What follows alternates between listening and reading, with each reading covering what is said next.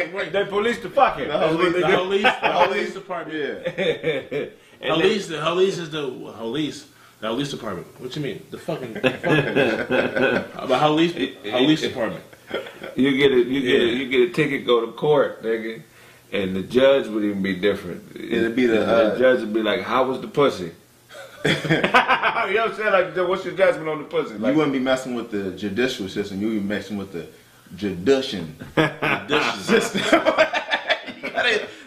you gotta go to the judicial system and but that's get the your problem tax right. with bitches hoeing and not admitting to hoeing. Accountability, nigga. There's no checks and balances. No checks and balances. You could just make up rules. Yeah.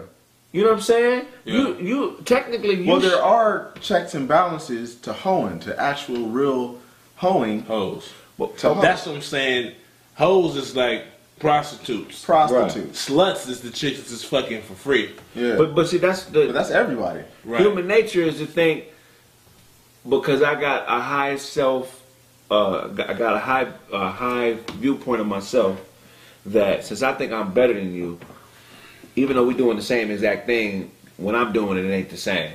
Yeah. I'm just. Bras got that fucked up. Females got that fucked up more than anybody, because anybody over men, because the chick, oh, she a hoe. Wow, yeah. She fucked 4 niggas last week. Yeah, I just fucked this one nigga. But let me tell you something. Yeah. Being a hoe ain't got nothing to do with how many people you fucking. Right. It's about deception.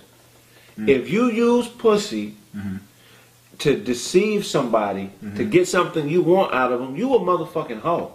It ain't got nothing to do. You understand what I'm saying? Because even in the pimping and the hoeing game, it's all about, the game is about selling a motherfucker a dream. It's about, you know what I'm saying? Being his fantasy. Right. It's about it's about coming with some type of game so somebody will break their pockets. That's what pimping and hoeing is about. Stripping too. Right. Just because you ain't walking up and down the blade and, you know what I'm saying, getting athlete's foot out there, bitch, don't mean you ain't no hoe. Get chin splints. Bitch had to get chin splints like a motherfucker. Bitch, you got turf toe like a motherfucker. You better. They got blisters on the heels and shit. You know, blisters on their heels, nigga. That's why we got to change the rules. I think the relationship dichotomy is dated.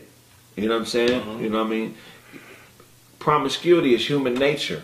Right. You want to fuck other people regardless of how much. You can only be loyal to one motherfucker. Right. You know what I'm saying? True. You can't have 2 niggas you loyal to. Period. Point blank. You know what I'm saying? But for some reason, those. Why is that? Because loyalty. Somebody get lied to. Right. You're loyal to what you believe in.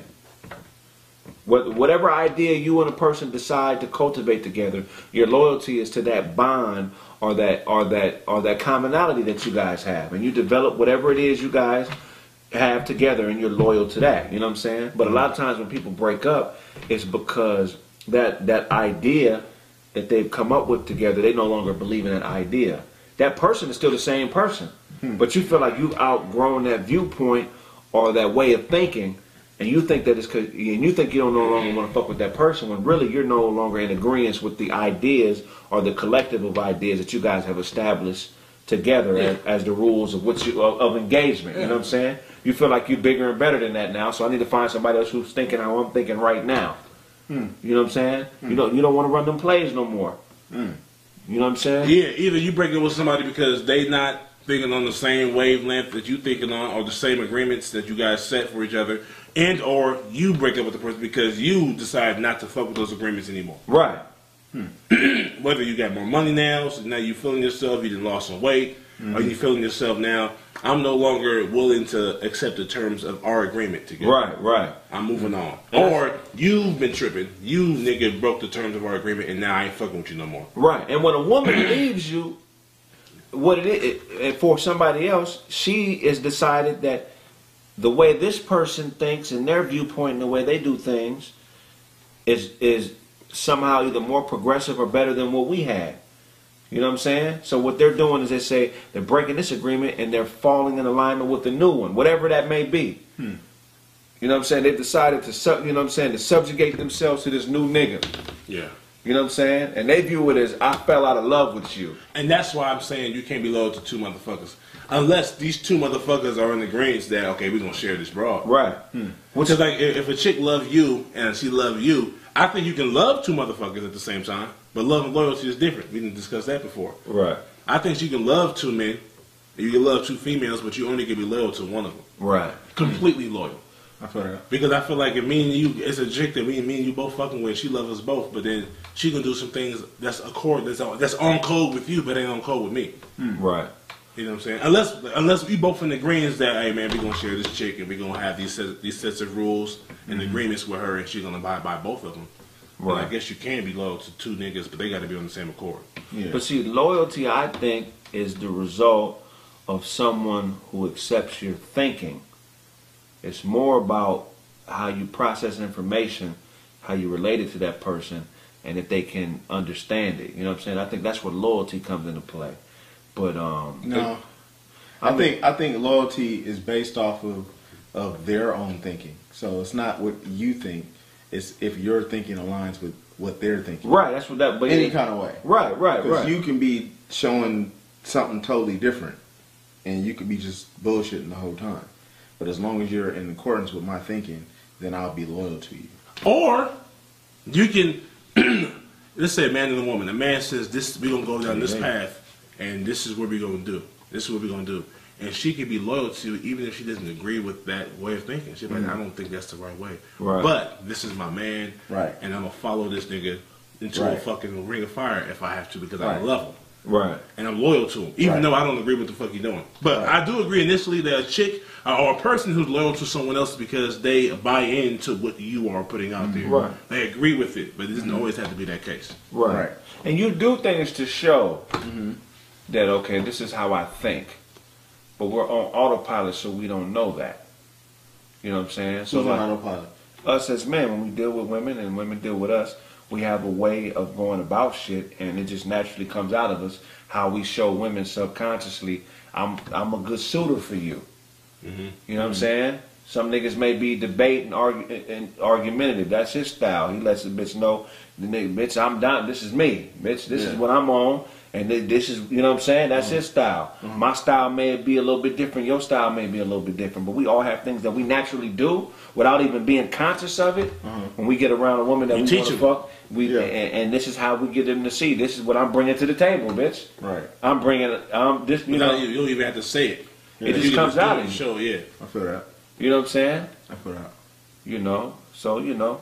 But that goes to my next point. So do you think that it's possible to be with a woman and allow her to fuck other niggas? Ooh. Yeah. Here's the thing, yeah. Like how you with your, you know what I'm saying, how you are now on that level. It depends, man, because I used to go through this thing when I was like, I'm going to be like my dad. My dad told me one time, not one time, he told me for years, that he wanted kids more than he wanted a wife. That he wanted kids by good women. And he was okay with that. He didn't necessarily need a wife, but he did want kids by good women. And he kind of did that a little bit. I mean, he married my mom, but my mother was the only woman that he had kids by that he actually legally married. But all the other women, not all the other women, a couple others, and they were good mothers, decent mothers. And they were solid women. And that was his plan. So I was thinking, yeah, I grew up wanting like a wife and kids. And I was like, I went through a couple of years where I was thinking like, I think I'm going to do that. I'm going to find some 2 or 3 solid ass women, give them 1 or 2 babies each, and then just be a single man. Which means that I can still fuck with them, and they can fuck whoever they want to fuck with. That's preferred. You know what I'm saying? Don't get me wrong, I would love to have one that I could be with, but that right there, yeah. The older I get, the more that makes more sense for me. I see that work. I see my dad on his deathbed have 3 different women at his bedside. You seen it work on different levels though. Yeah. Because he had to be the right kind of man to. Right. You got to be able. You got to be that caliber of dude that can pull that off. Yeah. See, somebody said polygamy. I would consider myself a one-way polygamist, meaning I'm doing all the fucking in different motherfuckers. Yeah. You know y'all gotta stay y'all ass home. Y'all bitches can fuck each other. Right. But I mean, ain't no other swipe coming in there. I just don't know if I could accept that from a woman I'm having kids with. I get it. And I'm paying bills for. That's an ego blow if you let it be. I get it. That's the thing. But some niggas. So wait a minute. So you're talking about paying bills. Why are you paying bills for a woman? Here's the thing. That's the question. Here's the thing. I ain't no sucker, my nigga. straight up and down. But if I got all these requirements as a man, I got to be bringing something to the table. Right. It ain't about paying for a bitch and paying for pussy. It's about I got this way of thinking that I'm putting into the world. I got this stance as a man, and I have to be able to stand on that, and I have to be able to provide the necessary environment to articulate that frame of thought. I can't just say I want shit a certain way and want a woman to act a certain way, and I can't provide, I can't set the table. Right. You know what I'm saying? I'm a coach and I ain't got no playbook. Right. We just showing up freelancing. You got to set the environment. And every situation is different. You know what I'm saying? To truly have a great perspective on what it is you do, you got to analyze your entire environment, and you gotta build your game around that environment. Meaning, yeah, you might in your head be this bread-winning, solid, got everything going nigga, but your woman might make way more money than you. You know what I'm saying? So you have to design a different set of rules for that situation. You know what I'm saying? Now the principles remain the same as far as being a man, remain solid. You know what I'm saying? Be somebody your girl can depend on and lean on emotionally and or whatever you may have. You know what I'm saying? Right. But at the end of the day, every woman is different. It ain't no cookie cutter shit going on. But the thing is about controlling your environment, setting the tone, developing the rules around what's in front of you. Exactly. You know so how many people are really going out there and telling women and being honest with women and saying, being accountably honest with women and saying, look, this is how many girls I have on the side. This is what I'm doing. Only a handful. You can't lead with the sexual fucking shit if you're not the breadwinner. You can't. No, this is what I'm saying. When it comes to fucking other bitches and you're not together, I'm talking about you in a committed relationship, you living with your chick, y'all doing some real adult shit. You know what I'm saying? You can't. If you're not the breadwinner, then how can you justify for a long or extended period of time? How can you justify your frame of thought if there's no fruits of your labor in front of her? Because you might be providing for her more than financial currency. Right. She might be like, nigga, I make more money. I make way more money than my man, my husband, my boyfriend, whatever. However, this nigga provides major meat. The major meat or this nigga, the kind of advice, life advice, life goals, tutelage that this nigga gives me, I've never gotten from anybody, any other man in my life, not even my father. Yeah. So I value that from this nigga. Yeah, we could be the reason why she make that much money. Right. You could be. You could be. It's equivalent to, I just watched this show called The 100, right? And on this show, I watched 4 seasons of it, and I've been watching the show. I'm like, damn, all the fucking commanders in these tribes were women. Why the fuck they got these? Why is every commander a woman? Right. And you know the show, the small part of me that's a chauvinist is like, where the fucking kings at? Right. All these fucking leaders are women, commander queens, but almost every chick, every commander in these different villages and tribes, their voice of reason is a man. Right. And it's like usually a big ass, swole, strong, very stern, right, and focused man. Right. He's like her sidekick. Right. In a sense. And I'm like, and then there was one scene where, why don't you just take control of her? I said, it's not about control. She confides in me. She has more power than I do. Right. But without me, her power wouldn't be. Right. You know what I'm saying? Without my tutelage, without him, I wouldn't be able to rule like I do.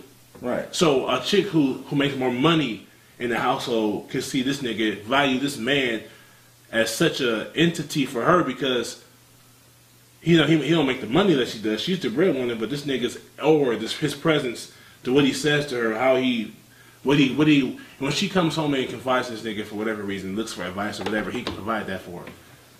Now, as opposed to going and dumping this nigga and going getting the nigga that got way more money than she does, but he ain't got no substance. He just got paper. But that don't mean she gonna leave you. No, I didn't say she would. I'm saying, right. But you were saying, but a nigga like him could propose something like fucking other broads if he got the right game, not necessarily game, but if he has the right things to say to her and the way he carries himself, she respects and values. So most of the time, a chick that's making more money than you is not going to respect you or stick around unless she believes in where you are going. Right. You know what I'm saying? But there comes a point in time.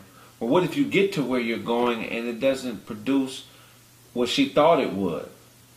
Okay. She has to have realistic expectations. Well, who sets those expectations? You do. Yeah. So, you know what I'm saying? You got to be a certain type of man. You can't come in here and tell me you expect me to be a millionaire. I don't want to be a millionaire. This is what I want to do. What if a nigga is a professor, a college professor, yeah, and he makes $110,000